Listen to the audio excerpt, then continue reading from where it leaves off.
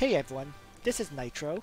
So since everybody enjoyed my last video, which was covering how to build Ledin, I thought I would do a video on Bozel, which everyone should have if they unlocked him through the previous event on Bozel himself, where as long as you got pretty far into the event, you got enough shards to unlock Bozel. In fact, now, without further ado, let's get started and talk about Bozel. So first, let's talk about Bozel's talent. His talent is interesting. It replaces his intelligence value with 1.5 times his magic defense value. In addition, after you do damage to an enemy, there is a chance to apply a random debuff on the enemy that was damaged. And this effect applies on area of effect attacks. So basically, it means that Bozel is amazing at stacking debuffs on enemies, especially if you equip him with AoE attacks. In terms of the percentage, I believe at 3-star it's 50%, at 4-star it's 60%, at 5-star it's the current value 80%, and then if you get him to 6-star it's 100% to apply an additional debuff. So that's Bozel's talent. It's amazing because it replaces his intelligence with magic defense value. Now, with that said, early on it's not easy to get magic defense. So early on, Bozel does struggle a bit to get enough intelligence to do a lot of damage, but by the level 55 or so stage, it's actually very, very easy to get his magic defense value up very high. And I'll talk about that when I go over his equipment. So, now we've talked about his talent, let's talk about Bozel's classes. And this is the interesting thing. Bozel's classes, his Deathlord line is actually very player versus player focused. It's amazing for World Arena because it gives access to Black Hole, which applies 2 debuffs. In addition, it gives you access to the Seal passive, which when you deal damage to enemies, there's a 50% chance to silence an enemy's active skills, and this lasts 2 turns. So, in other words, you have, let's say he throws a Black Hole and it hits all the enemies. His talent applies 1 debuff. Black Hole applies 2 more debuffs. And Seal has a chance to apply another debuff. So you're looking at up to 4 debuffs on all your enemies that got hit by Black Hole, which is absolutely ridiculous. So yeah, if you get Seal, you get Black Hole, and then you get one of these skills, Earthquake or Dark Waltz, Bozel becomes a monster in PvP. So that's Bozel if you go down the Deathlord line. Generally speaking, if you go Deathlord, you should also get Dark Prince line as well. So that's his PvP build, where you unlock both of his main faction lines, main class lines, I guess. Now, other than that, if you're mainly PvE focused, so you want to clear Time Rift, you want to clear dragons, you can actually kind of ignore this line the way I have. I mean, I learned Reaper because I plan on getting Deathlord with my last runestone, but I haven't gathered enough materials to master this class yet. So I'm leaving my Bozel currently as the Dark Prince until I gather enough materials to master the Deathlord in one go. But moving on, if you're focused on PvE content, especially let's say killing the Ice Dragon, going down the Dark Prince line is perfect. And the reason for that is because the Dark Mage gives the Dark Reaper attack, and the Dark Reaper attack is brilliant for targeting Ice Dragons. First of all, right, it ignores 30% of the enemy's magic defense, and it does 1.3 times damage. In addition, after the fight, you restore 50% of the damage you deal as hit points. It basically means as long as Bozel survives when he attacks a target, he'll heal back to full health.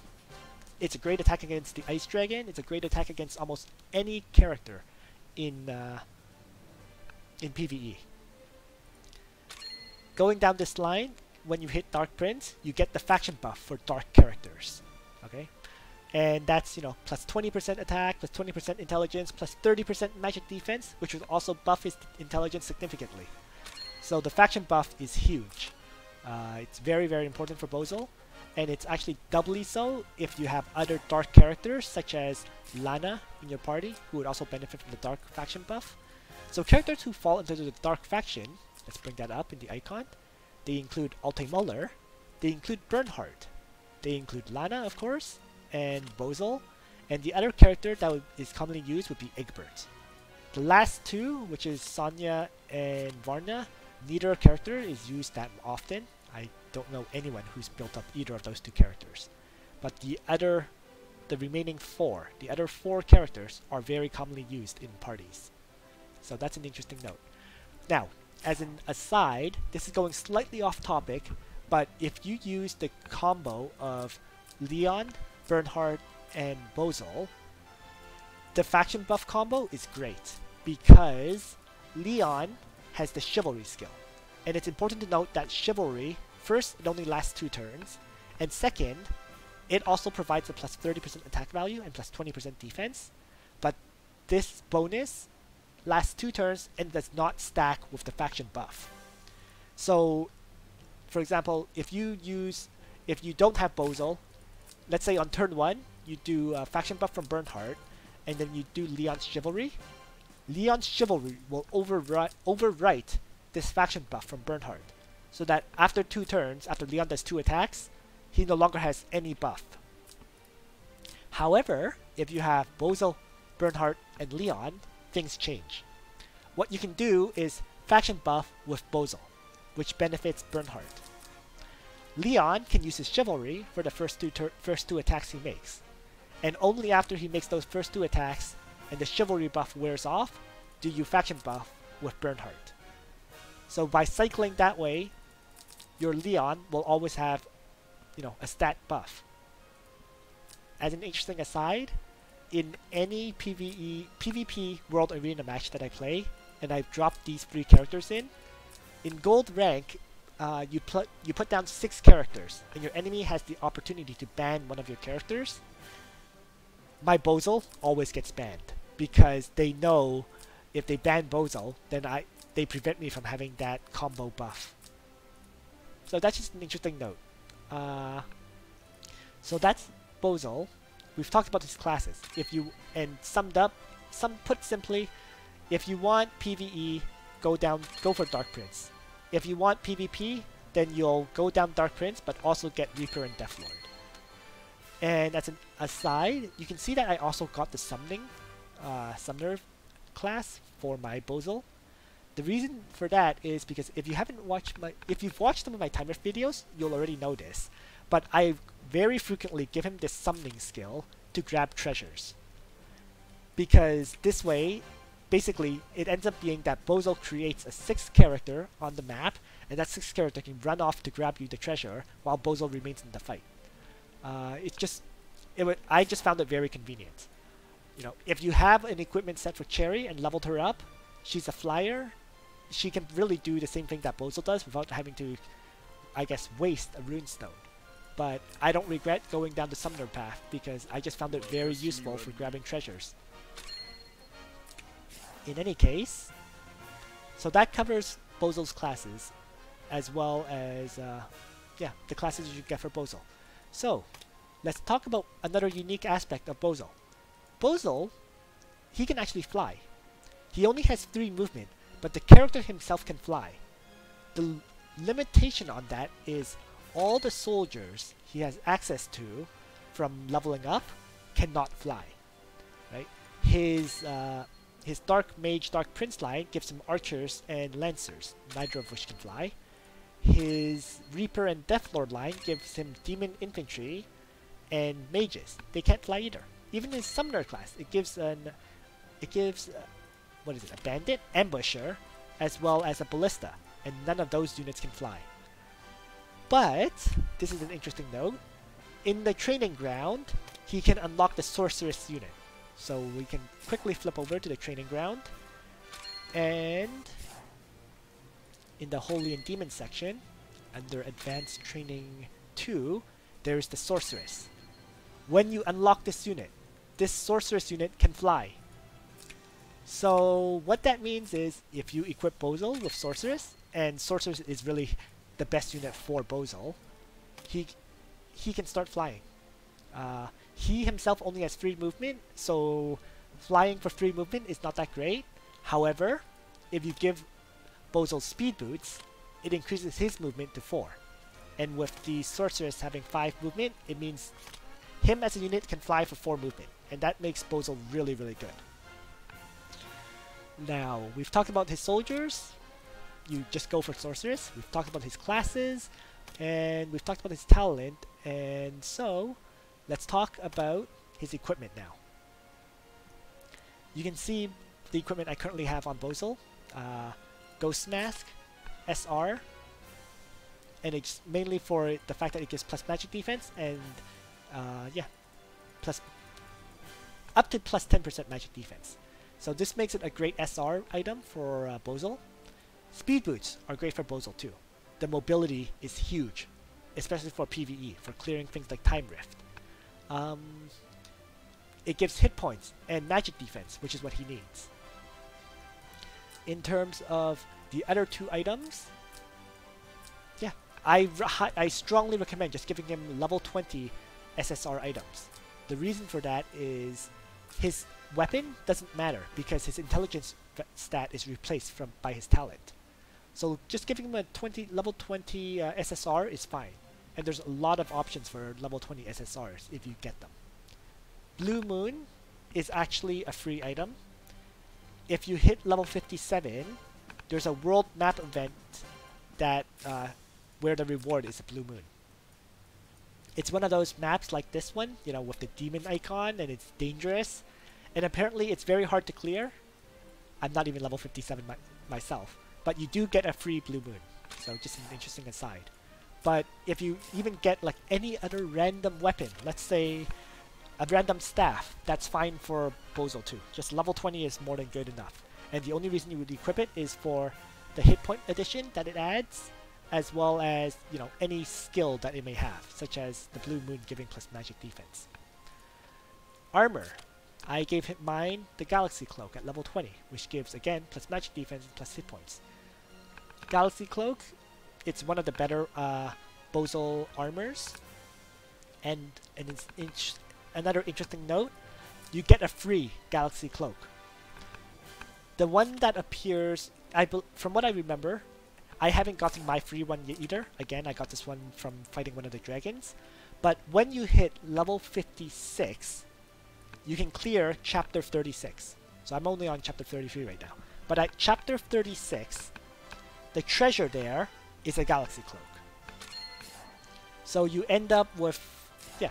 So you end up with equipment that gives plus magic defense for free. And leaving these at level 20 is fine. In fact, this equipment setup is what I strongly recommend for anybody who uses Bozel. Level 20 Blue Moon, level 20 Galaxy Cloak, level 50 Ghost Mask, and ideally level 50 Speed Boots. Mine are only level 40 right now, but my Bozel is already really, really powerful. And the reason for that is because of his talent in the faction buff. So let's talk about that briefly. So you can see my Bozel has 238 magic defense, and he's getting an additional 107 from equipment. So the total of that is 345. Okay? Faction buff.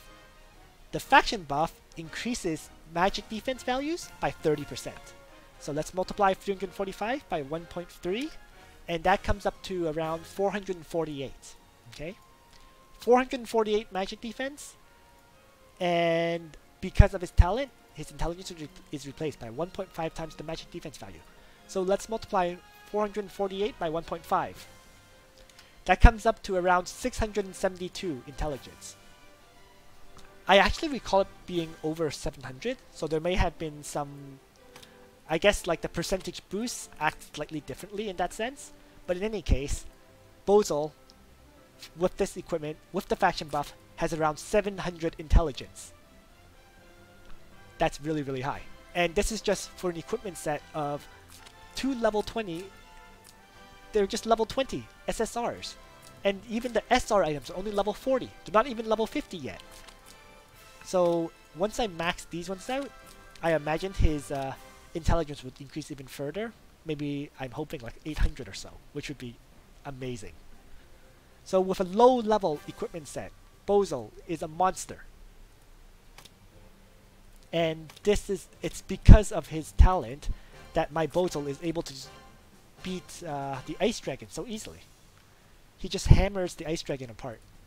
So that pretty much covers Bozel in a nutshell. I mean, you have, if you're focused on PvE, you need Dark Mage and Dark Prince. Unlocking these additional classes for their class mastery gives him some additional stats, which is always useful, but it's not absolutely required. In terms of equipment, I have a great equipment set for PvE for Bozel right now. And, these things are easy to get, and these two are free. In terms of soldiers, it's Sorceress. So that's Bozel in a nutshell. Now, we've talked about Bozel in his current state, so let's finally talk about Bozel's final equipment. The interesting thing about Bozel is his final equipment is actually completely player versus player focused. So if you don't get his final set of equipment, and it doesn't matter if you don't do PvP. I'm just going to bring up a spreadsheet that has all the SSR items on it. And here we go. Alright. So, first let's quickly cover, actually, I mentioned I'm using the Blue Moon right now, but you could actually use a lot of weapons as an interim weapon for Bozel. For example, you can use, let's say, Purgatory, because Purgatory applies another debuff where the enemy takes 2 times int damage at the end of next turn. So this is actually fairly useful against Anikis, who can be affected by debuffs. It's of no use, of course, against dragons who are immune to fixed damage, and it's also kind of useless against, I guess, Aniki Valin, because the Valin one has a skill that makes him immune to debuffs. Nonetheless, you can use Purgatory. There's nothing wrong with using this weapon if you don't have Blue Moon yet. You can use, Miracle Staff, and in fact, Miracle Staff is the best weapon for Bozel. It's because it gives additional AoE damage, and it also has another chance to apply an additional debuff on enemies. So, in other words, Bozel with Seal and Black Hole and his talent already apply up to 4 debuffs. Miracle Staff can make it 5, which is absolutely ridiculous. You can even give him Goddess's Left Hand if you have one, because this has a 100% chance of reducing enemies' mobility by 2 blocks. You can give him the other 2 staffs, the Healer Staffs, Ulver's Staff and Mistletoe, because they also have chances to apply debuffs. None of these other items, like Purgatory and the Healing Staffs, even the Blue Moon, they're not perfect equipment for Bozel, but they all work, because, yeah, you're just using it for the additional debuff that it can apply, or in the case of Blue Moon, additional magic defense. But at the end of the day, the best weapon for Bozel is Miracle Staff, which adds additional AoE damage. Now, let's talk about armor. For Bozel, Galaxy Cloak, which you get free, is probably the second best item for Bozel because it adds magic defense and hit points to make him tougher. However, the absolute best one, and this is really more for PvP, is Baldur's White Robe. Just like Galaxy Cloak, it gives additional magic defense. However, more importantly is that when you're attacked by melee units, 20%, that's 1/5 of your units, will have no melee punishment. So if you're attacking the melee, Bozel will do a bit more damage back to the enemy in melee attacks. It's only a slight difference from Galaxy Cloak, so, and it's, in all honesty, it's really more of a PvP focused thing than a PvE thing. But, so if you don't get a Baldur's White Robe and you just stick with a Galaxy Cloak, it's perfectly fine. Let's talk about helmets.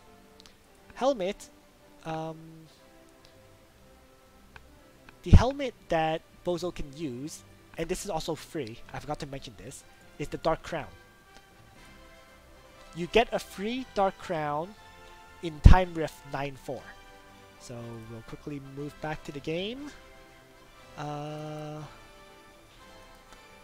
Time Rift 9.4 is actually unlocked right now. So if you go into the Time Rift and you have access to World 9, this map right here, 9.4 normal, the treasure on it is a Dark Crown.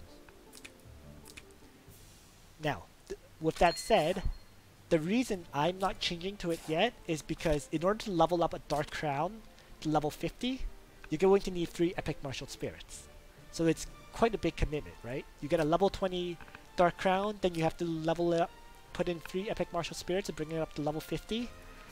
It's a big commitment, and I feel like there's other things that take higher priority than the Dark Crown. So I will probably use the Ghost Mask for a while before finally upgrading the Dark Crown to level 50. But just an interesting note, you get a free Dark Crown, which gives plus 10% magic defense, just like the Ghost Mask, and it gives even more magic defense than this Ghost Mask does. But that is not the final equipment for Bozel. It's a great one, and it's really all you need for PvE. But if you want the absolute best PvP equipment for Bozel, it is actually the Soul Stealer headdress. And the reason for that is, just like the Dark Crown, it gives 10% magic defense value. More importantly, is that after taking action, it has a 50% chance to deactivate active skills of one enemy within 3 blocks. So, you know, we've talked about how Bozel is a debuff machine, right? He applies debuffs. Soul Stealer Headdress applies yet another debuff on an enemy within 3 blocks of him. And if you attacked with Bozel, there will always be an enemy within 3 blocks. So, yeah, I mean, it's a silence effect. If it kicks in PvP, it can win you the match. Let's say it silenced the enemy Bozel after you made the move. Suddenly, their Bozel can't attack you with any skills. It can't use Black Hole, it can't faction buff. That can probably win you the match right there. So, Soul Stealer Headdress is his best helm. Finally, let's talk about accessories. In fact, Speed Boot is probably his best PvE accessory, you know, because it gives +1 movement. Making your Bozel have 4 movement is huge for PvE. You know, clearing a lot of the maps, they have a time limit. Getting that extra movement really, really helps. But if we're talking about player versus player, it's a different story. For player versus player, because the map is so small, the movement doesn't really matter that much. The +1 movement is pretty minor. Instead, the item you want for Bozel is the Veil of Light for PvP. And that's because it gives plus magic defense. The effect is plus hit points and plus magic defense. And the secondary effect of the accessory is it gives immunity to defense and magic defense down. The most important part is the magic defense down, because that way his intelligence will never go down. So your Bozel will always do very, very high damage in PvP. So I guess that covers everything about Bozel. You can see from what I just mentioned just now is that all of his endgame equipment is really just PvP focused. If you don't do PvP, all of the equipment that he wants to equip can be gotten for free just from playing the game, just like Ledin.